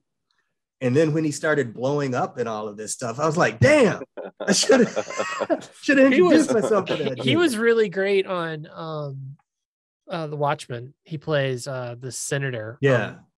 The deputy director is going to send you down to Tulsa to take lead on an investigation. What am I investigating? Chief of police got hung. Hanged. He's a good man. His wife ran my Senate campaign. Folks assume the 7th Cavalry did it. You think it was a vigilante? Sure could be. Why? Call professional jealousy. Well, maybe you shouldn't have put the cops in masks, Joe. Crime's down 80% in Tulsa since we passed DOPA. In other cities... You called it DOPA? It's such a great acronym that other cities want to jump on board and pilot it. Masks save lives. My reputation, my name is built on that idea. And now someone's trying to start a war, and if they do, it all goes to shit. And you don't get to be president. President can pardon anybody he wants. Anybody. He could even get your owl out of that cage. Yeah, very racist senator. Mm-hmm. Yeah, but with Ordinary Joe, it's like the What If, not to be confused with Marvel's What If, but they literally say in the Ordinary Joe commercial, "Don't you ever wonder what if?" What and if so it's these three different paths that his life could go on after. Yeah, graduating. his three different paths are like, you could either be a rock star, you could be a brilliant surgeon, or you could be a cop. I actually think that the surgeon, he's actually a nurse in a different commercial. I thought he was a surgeon, but in some commercial it was referenced like nurse or something like that. So I don't know. So then what person's like, you could be a rock star, you could be a nurse, or you could be a cop. What are you going to choose? I don't know. How much heroin do I do as the rock star? Right. And I just don't know how that's going to keep unfolding, because it seems to be looking forward as opposed to backward of what could have happened. But whether it's forward or backward, I don't know how it can be ongoing, because I compare it to a show like Awake, if you two have ever heard of that. Jason Isaacs is the star. But I've not seen it. It was several years ago. Jason Isaacs was in a car accident. Mm-hmm. And when he woke up, his life was kind of split. Like sometimes he'd wake up in like this blue tinted life. Yeah. And that's the life where his wife died in the accident and his son lived. Yeah. Or he'd wake up in the red tinted life. And that's the version where it was the other way around, where the son died, but the wife lived. And he keeps going back and forth, and he's trying to solve the mystery of which life is real, or is either one real. And I might have the colored tints backwards, but whatever. That's the basic premise. So it's this ongoing. He didn't know which mystery. One was the dream and which one was real life. Right. Or if either one was real. Because I think the season finale, which turned into the series finale, he woke up and they were both alive. So it's like, what the what the hell? Yeah. So that to me was a very interesting premise, because there's this mystery to it that fractured based on this very traumatic event. Whereas Ordinary Joe, it just seems to be wondering. So there's no mystery. It's just like these three different parallel lives. So I'll be very curious as to what I think about it. Whereas Marvel's What If, another example of such a good show of Marvel hitting it out of the park every time, is that they take something that we know already happened, that we saw, and they change one thing and then remix it. And so because of the fact that we have this knowledge of what really happened in the main MCU universe, the new show is this super interesting take on what if this other thing happened instead. And it turned into, as everybody on the internet saying, into this very accidental, loving tribute for Chadwick Boseman as well. Yeah. Yeah.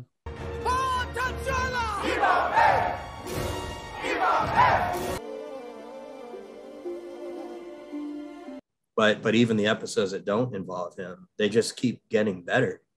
The zombie one was off the chain. Baba Yaga.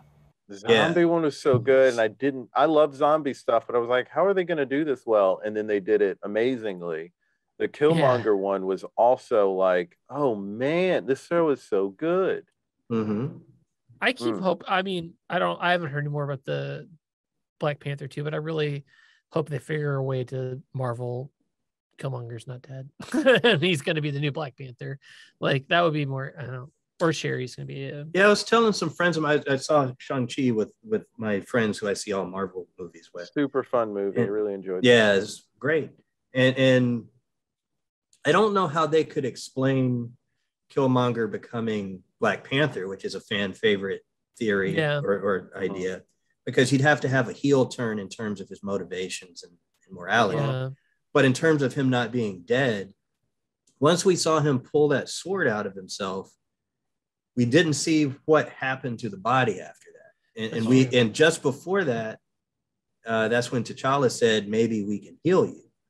So maybe, I mean, if they want to try to come up with some sort of explanation to bring Killmonger back, they could say maybe they did heal him, because it's not like they showed him being buried or showed him actually for real being dead. So yeah, sure.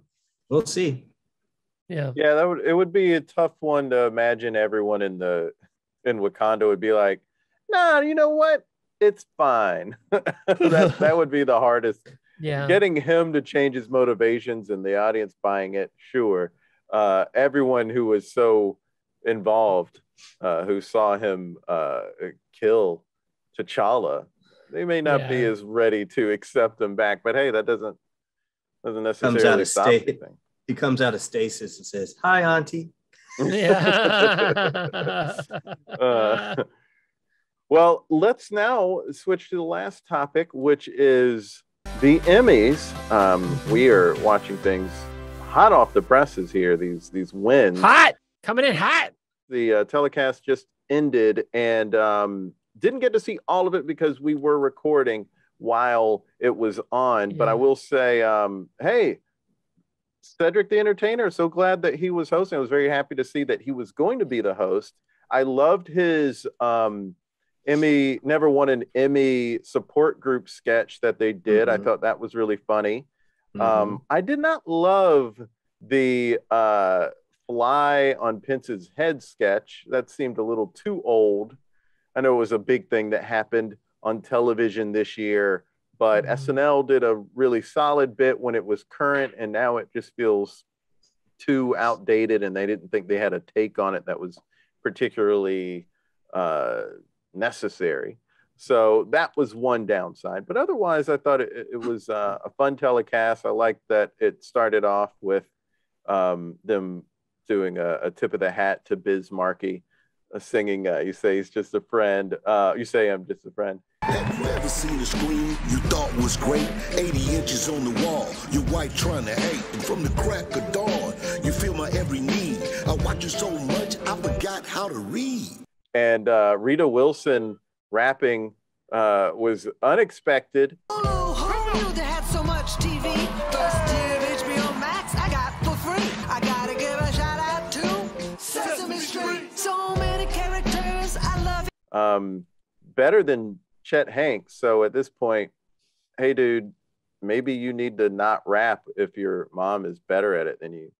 But did you either of you see that at the? Oh yeah, I saw that. No, I didn't see it. Yeah, I'd rather listen to her rap than Chet Hanks. I guess you got to hang up the mic when that's the case. Yeah. What was it that she went viral for rapping months ago? Rita Wilson. I don't know. Oh, I didn't know that happened. And she rapped something. It might have been a Lizzo song or... You know, you might have a competitor, Chameleon. You may not know this about me, but I can spit some flow. You drew a picture of my morning, but you couldn't make my day.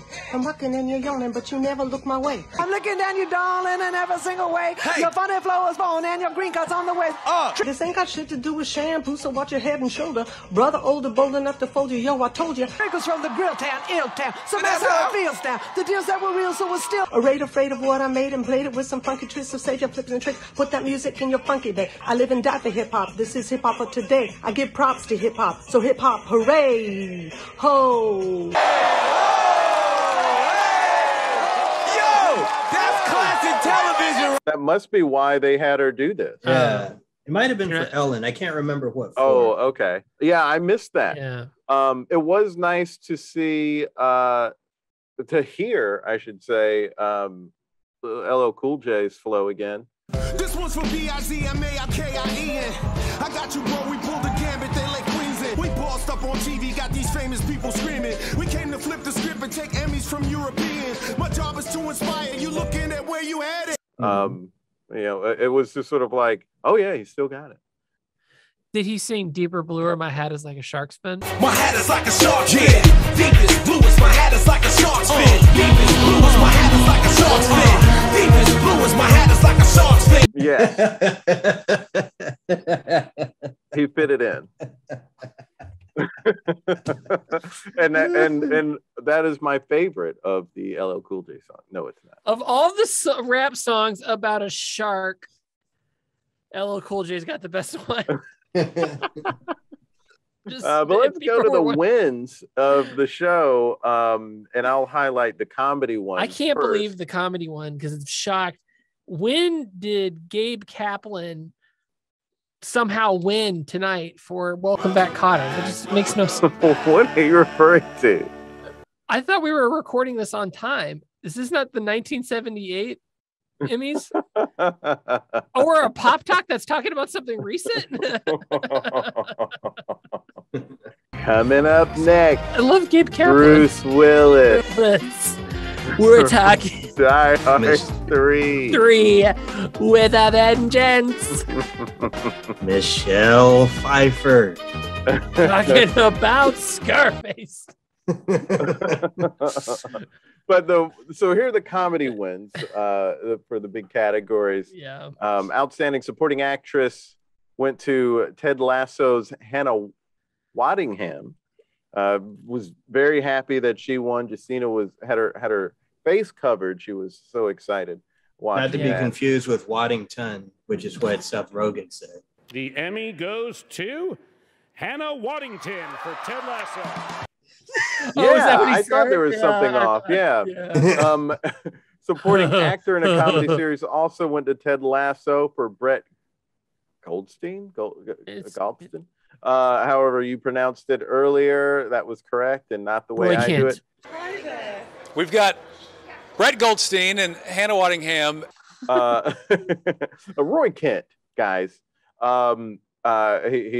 I thought maybe there was a chance, since 4 people from that show were nominated for supporting actor, that it was going to make it harder for one person to get the attention. But let's be honest, a couple of those people probably should not have been nominated because they're doing good work, but best in the industry. We shouldn't name names, but but I mean, his name starts with a P and ends with an all riser. Wow. I didn't know that Paul Reiser was in Kaminsky Method, and I like Paul Reiser. You know why? Because no one watches that show. I know. That's why. Well, it was getting buzz the first couple of seasons. It was later that I think it lost buzz. And then Adam Arkin isn't on the final season. His character died at the end of the previous. Okay. I think that's when Paul Reiser joined the show. I don't know. Oh, that makes more sense. But he might have been in it before. Hacks won for Outstanding Writer for a Comedy Series. So awesome for them. Really great. And Outstanding Directing for a Comedy Series also went to Hacks. Outstanding Lead Actress in a Comedy Series went to Jean Smart. Was very happy for that. I thought she was really fantastic on the show. Outstanding Lead Actor in a Comedy Series went to Jason Sudeikis. That was, I think, what everyone kind of expected would happen. I don't think anyone was surprised about that. Outstanding Comedy Series, also no surprise, went to Ted Lasso. And I also want to mention, because there are some late night ones, SNL won, and for writing and for the different kind of variety talk series that's not a sketch, because they separated it this year, both the big ones there was Last Week Tonight with John Oliver. And John Oliver said something really nice, a couple of nice things in there. One thing he did say, the comedy world lost Norm Macdonald. Do like I did and watch all of the things you can online, watch him and Conan. And he mentioned, that was the second time he mentioned Conan. When he first got up there to accept the award, he said, well, I, like many of us, was really hoping this would go to Conan, and this is bittersweet. And the camera cuts to Conan, and this is why Conan is the king of comedy. He takes it and starts doing the like over his shoulder, like, yeah, rah, rah for me. Like making a big thing of himself getting acknowledged there. Also, speaking of the Emmys and Conan, when the chairman of the Emmy board or whatever, or when the big wig comes out on these award shows and everyone's like, who is this guy? He's not a celebrity. When it's always like the president of the board or president of the people who tabulate all of the votes. Chairman and CEO of the Television Academy, Frank Sherma. When that guy came out, Conan stood up and saluted him the entire speech. Because everyone was laughing. It was like, what's going on? And they cut to Conan is from behind, and Conan is staring at the stage with the salute. And it was just classic, so funny. And he should win an Emmy just for those two moments on this telecast. Thank you, Conan, for all that you do. The part that you left out is when John Oliver said, I was hoping this would go to Conan, and Conan was doing the celebratory thing. He then slowly acted like he just realized, no, I didn't. He's fine. Yeah. and then sat down crestfallen. In that quick little bit, he fit like 3 beats in there. And that's why he's the king, because it was just a quick to the camera just cutting to him. And he's so fast. He's so funny. And we will be talking about him the way we were talking about Norm when he goes, hopefully it's not anytime soon. Please, world, be a more just place and let us have Conan for many more decades. Those are the comedies at the Emmys. Any surprises there, fellas? Anything you were wishing had happened differently? No, it's too much content out there for me to be wishing anymore. I mean, it's not like the old days when there were 3 channels and it's hard. Yeah. Good point. Because it's like there's so many things you haven't seen. Right. And then when you've got like a consistent, or like when something has a consensus that it's pretty good, like something like Ted Lasso, it feels like just inevitable it's going to win. It felt, probably like what it was like in the 80s with Cheers. You know what I mean? So yeah. So it's not a lot of it's like maybe some of the drama stuff's a little surprising, but besides that. Yeah, let's talk about the drama stuff then, because Mayor of Easttown and The Crown just took pretty much everything, especially The Crown. Yeah. And that left out The Mandalorian. I think maybe some people are expecting some love for that. Queen's Gambit got a little bit of love, but it was mostly Mayor of Easttown and then The Crown. The Crown was with the most, I believe. Then I have not watched either show. Mayor of Easttown, I just think murder dirter. No, is it my dirter? And when she's murdered. My dirter had a baby dirter and they murdered her. That's all I. It's actually. I hear it's good. It's amazing, and Jean Smart really deserved both nominations, and I thought she should have won both awards. Oh wait, it just came to me. That was stupid. Goddamn idiotic. Listen to me. Fair's a strong word. Very strong. It happened twice. Okay, 3 times tops. But the Julianne Nichols who won for Mayor of Easttown, she has, like, I think I told you guys, but I cried like 2 times during the finale episode of Mayor of Easttown, and one of them involved Julianne and the other one involved Jean Smart. So it was like either one of them could have won and I would have been pretty happy with it. So yeah, I didn't watch it regularly, but our mom, when I was still quarantining at our mom's, she was watching it. She didn't watch it in a way that I could keep up with it with her. Like I'd be walking in the room while she was halfway through an episode. She's doing the lady thing. Yeah, but I saw enough to see how great it was. I like Evan Peters and Evan Peters too. He won tonight. I liked seeing that too. But the Queen's Gambit too was amazing. So that was my problem with that is, and then I hear like I Made Your Story is amazing and some of these other things I've just never. But there's just so much stuff, and so it's hard. There's so much stuff, and so The Crown won for Outstanding Drama Series. But here's what it was nominated up against: The Boys, Bridgerton, also very hot topic in the zeitgeist. The Mandalorian, huge smash. Lovecraft Country, Pose, The Handmaid's Tale, and This Is Us. So a lot of competition. And then you have Outstanding Limited Series. That went to The Queen's Gambit, not Mayor of Easttown. But those were probably the 2 big ones there. I May Destroy You, also nominated, WandaVision, and The Underground Railroad. Which I sadly have not watched a second of, as The Underground Railroad. Because I think that's on Amazon. Was that on Amazon? There's so much stuff. It is. I don't even know. There is so much stuff, and it is hard to keep up with it all. Yeah, and I'm kind of surprised. Did Michael? I guess he didn't win. Michael K. Williams. He didn't win for Lovecraft. No. And some people were saying it was like the Oscars, but they are lucky they didn't finish that thought, Trey. They're lucky they didn't rejigger and make that the last award. Yeah. And here is Michael's widow to present the award to freaking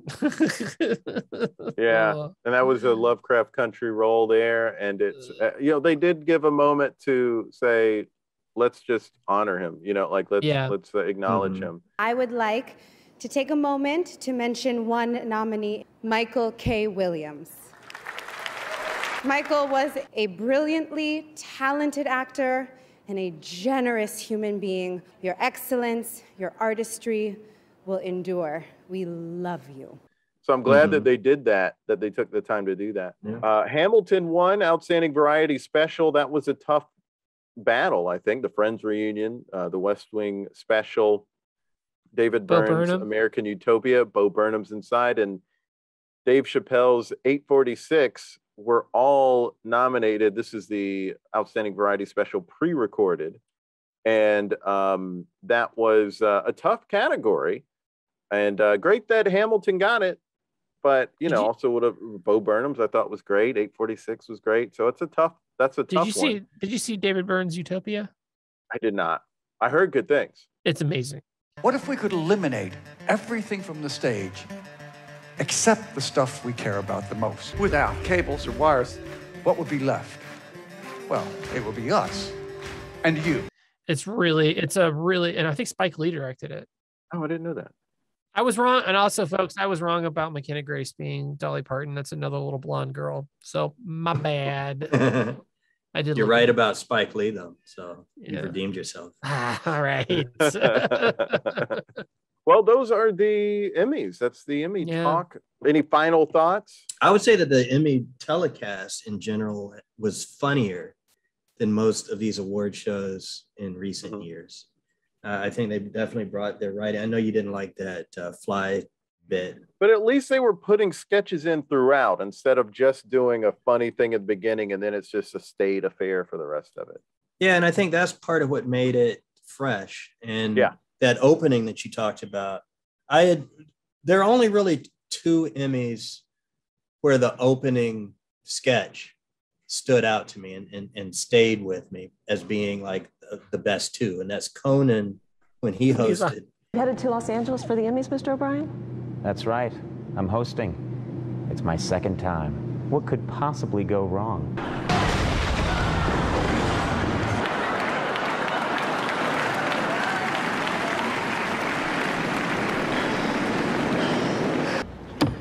I've got to get to the Emmys. You want to come with me? Well, we weren't exactly invited.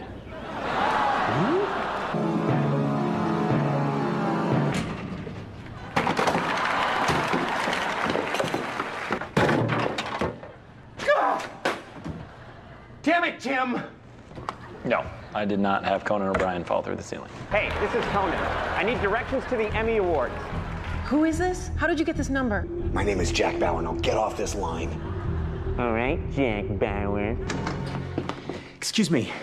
Can you help me? Epidermis, pale, clammy. Age 92 or 12. But the genitals seem healthy. You are a woman, right? What the? Oh my God! What's happened to me? Dude, get out of my room. Ah! Dad, Conan O'Brien won't come out of the closet. I'm Chris Hansen with Dateline NBC. Oh, God. Welcome to another edition of To Catch a Predator. This guy, screen name Conebone69, is by far the creepiest. Very easy to explain. Explain it then. Okay.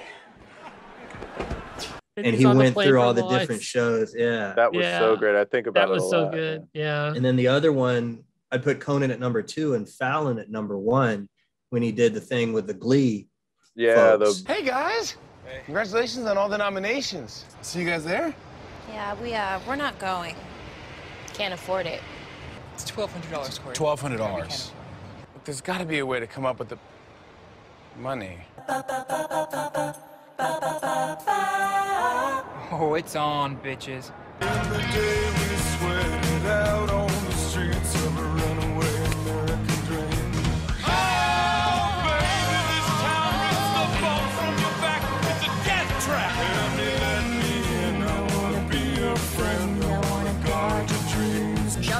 wrap your legs around these velvet rims.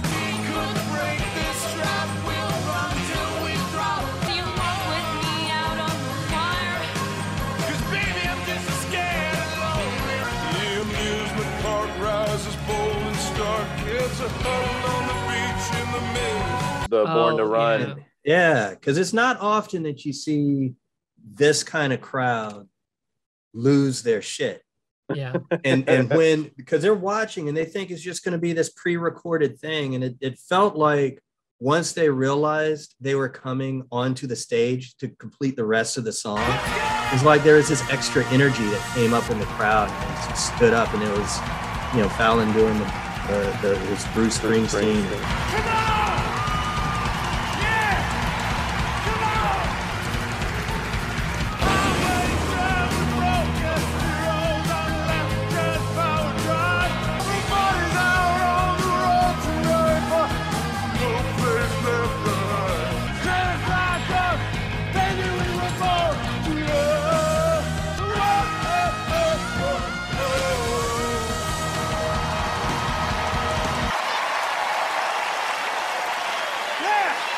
Thanks, guys. And Tim Gunn, make it work, Jimmy. Dude, your shirt. I'll handle this. Make it work, Jimmy.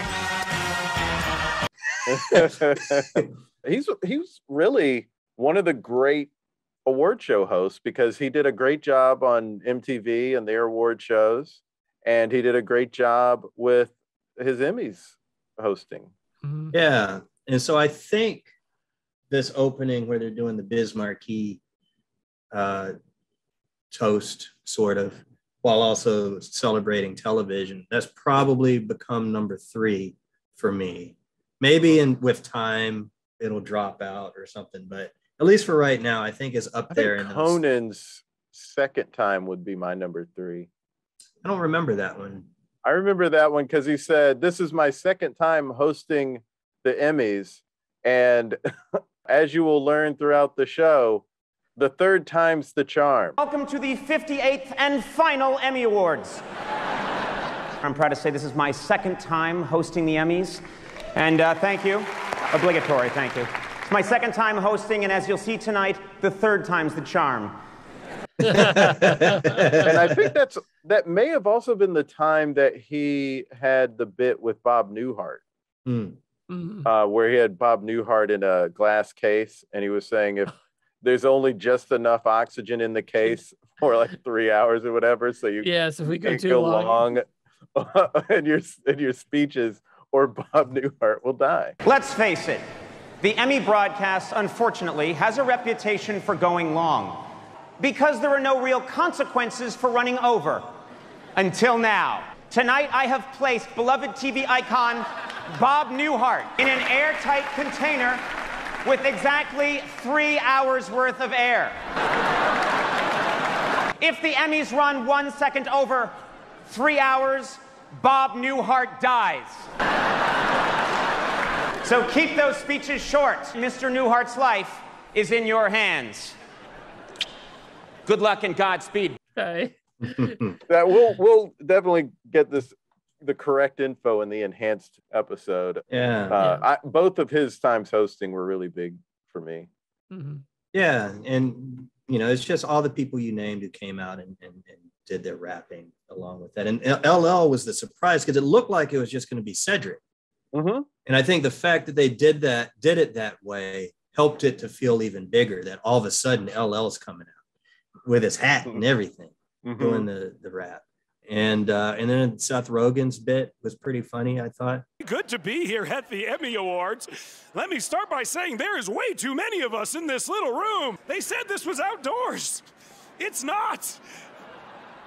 We're in a hermetically sealed tent right now. I would not have come to this.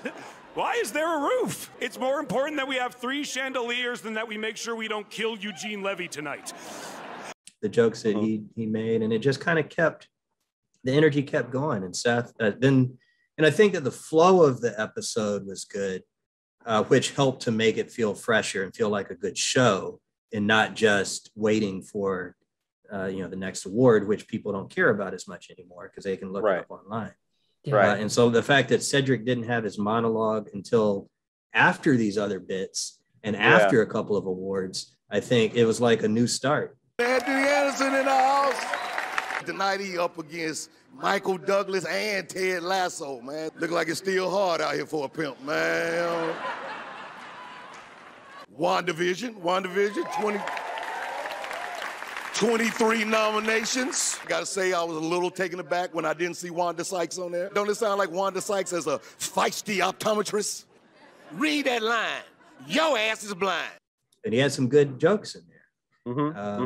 Jamie Foxx couldn't do that as Django, and he was Unchained. The Bridgertons, another one. Woo, the Bridgertons. But I was thinking, ain't no way in hell a black man gonna have that much sex with a white woman in the 1800s. Jamie Foxx couldn't have did that as the Django. He couldn't have pulled that off. And he was Unchained. So, it's just a lot of good one-liners. Yeah, he was great. And I hope he hosts again. And the one quibble that I have with the way they did the telecast was announcing the nominees and then doing a long bit and then saying the winner. I actually kind of like that, particularly now they didn't do it this way when the Schitt's Creek gang came out because that would have messed up the bit, but that was a funny bit. It's nothing on the prompter. Is there like a tech guy or something? Maybe, but we should just open the envelope. I don't think we should just open the envelope. They wouldn't be doing this on purpose, would they? Why would anyone want to embarrass us on national television on purpose? I don't know. Why would I know? I don't know. Eugene, did you do something? No. No, I didn't do anything. I may have passed the writer's room this morning and asked them to lift the dialogue a little bit, but that's... You casually told a room of comedy writers to lift your dialogue? Yeah, tighten it up a little. And what was their response? Huh? That where was you a find funny out bit. that Eugene Levy messed with the lighter. Yeah. he upset the writers, so they didn't give him anything to say. The reason I didn't like it is because if you're sitting there like, okay, they just announced I'm about to find out, and then there's this long bit, and it's like, if it's not a funny bit, you're just like, can this please end so I can know if I'm going up or not? I just thought it was like kind of torture to the nominees. It might have actually helped. I'd be interested in what the nominees say, but it might have taken some of the stress out of it, because now it's just you're having a laugh before you're like on pins and needles. I only thought that the one or two times where it wasn't funny. And I was like, oh man, now we got to sit through. But I also like Colbert's recall election bit. That was funny. Where it was recalling last year's winner. But they actually get to keep their Emmy. I have the results of the special recall election for the 2018 Emmy. As you remember, that year, the marvelous Mrs. Maisel was duly elected. California law does allow for the recall of any Emmy award. The 2018 Emmy winner for Best Comedy could soon be the marvelous Mrs. Larry Elder. Mrs. Maisel has survived the recall and will remain marvelous, and it only cost California $275 million. And Ken Jeong not being allowed in, and he's got the what's it called, the horse deworming medicine. You got ivermectin on him. Presenting an award. Dude, I didn't get 4 booster shots to present remotely. You didn't upload the right credentials. Okay, in this town, headshots are always the right credentials. Can you open up, I don't know, Dr. Ken's bag and help find his vaccination card, please? This ivermectin isn't mine. No, it's left over from my Joe Rogan swag bag. Sorry to name drop.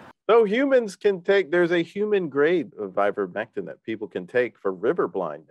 Still not COVID, but, you know, at least it's not all horse deworming.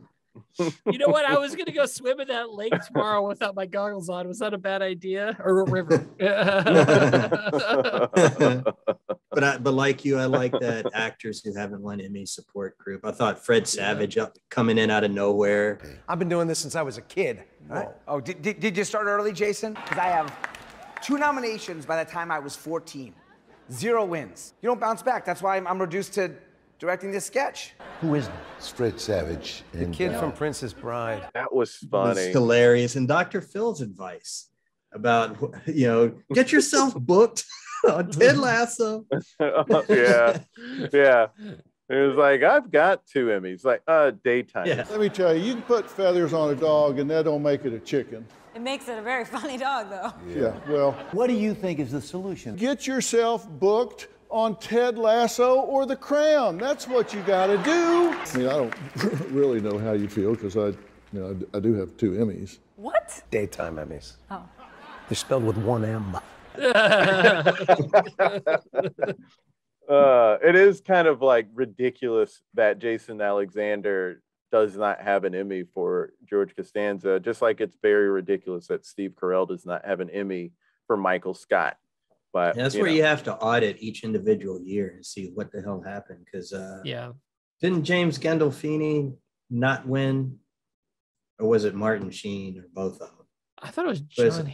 I thought John Hamm never won for Mad Men. I mean, I could sort of understand it when it's that, but I think with with Steve Carell, it was people that you don't. It was people who was like, okay, that was a big show and all, but it wasn't The Office. It doesn't have the impact that The Office had. Like, that person was funny on that show, but not the way Steve Carell was. Like, Steve Carell should have won almost all of those seasons. Well, I don't remember which year. I can't speak to it in that way without looking at the list.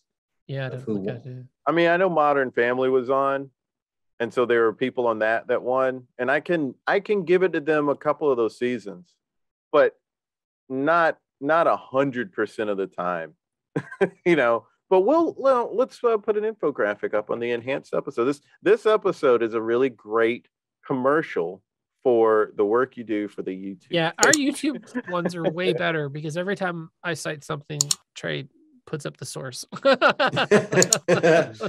See, he's right. YouTube.com/there it is. Ka-cha-chow. But I will say the Pop Talk episodes are the hardest ones to do because it's reference. Yeah. Yeah. That's like my life. So give it a couple of weeks, folks, and then you can check out this episode. Thanks for listening, though. We do appreciate it. Thanks of the show gang, Sans girlfriend of the show, for being on. And sorry, acquaintance of the show, Clay, that you got included in the best friend category. Like, Jason's switched medication lately, so Yeah. I just want to stress you're not in that best friend category. You're just in the acquaintance category. Yeah, Jason mistakenly used the horse grade version. Yep, and I'm impotent now, and my balls are huge. I'm pausing like I'm Norm Macdonald. And my balls are huge now. Because balls. It's funny. You said balls. Yeah, Nicki Minaj's cousin had the wrong medication. It was, There it is. Thanks so much for being on the show. Oh, Tay. We are indeed a bunch of jackasses. Speaking of jackasses, don't forget to check out our video on YouTube of Conan at the Emmys. And it's on our YouTube page, youtube.com/there it is. Be sure to like and subscribe. And we will have an enhanced version of this episode as soon as Trey can put that together with all the little details he'll have to find. We make it hard for him. But we appreciate him doing that. Also go to thereitispod.com to find out how you can support the podcast. We have a Patreon and a PayPal, and also subscribe to our comedy lifestyle newsletter and follow us on Instagram, Twitter, and Facebook at thereitispod. Links in bio. Until next time, be good to each other. The music for the theme song was created by Neil Brooks. The rap was written and performed by Nick Acevedo. The logo for There It Is was created by Jeff Prater. The There It Is podcast is produced by Jason Farr. Johnny Cochran put on the knit cap prosecutors say O.J. wore the night he committed the murder. O.J. may have hurt his case when he suddenly blurted out, "Hey, easy with that. That's my lucky stabbing hat." O.J. Simpson was asked by a reporter why he hadn't spent Mother's Day with his children. He replied, "Idiot, I didn't spend Mother's Day with my kids because I killed their mother."